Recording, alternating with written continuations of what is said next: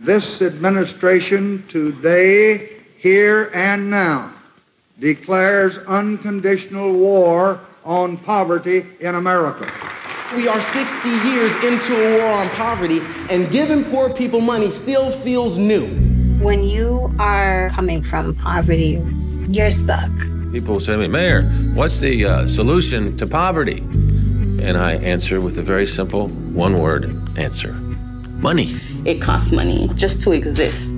We started with one mayor in one small city with 125 people, and now we're at 80 mayors. In the city of Providence. Austin, here in Long Beach. City of New Orleans. Guaranteed income helped me get back to work. You put a little gas in my tank, I'll show you how far I can go. It's much easier to integrate a bus than it is to guarantee an annual income, for instance, to get rid of poverty. My father called for the guaranteed income. We have to figure out how to develop the will in people.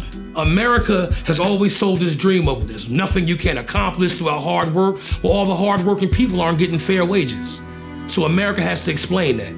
We live in a nation that is the richest on the planet Earth. We spend about $630 billion helping people with wealth, giving them tax breaks to create more wealth. But as soon as you start talking about giving basic income, people start asking, well, what are they going to do with that money? Well, it's $500 toward food every month.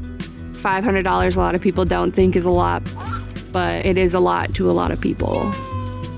When you hear about how bad the government is and then they did something like this, it's like, well, makes you rethink things.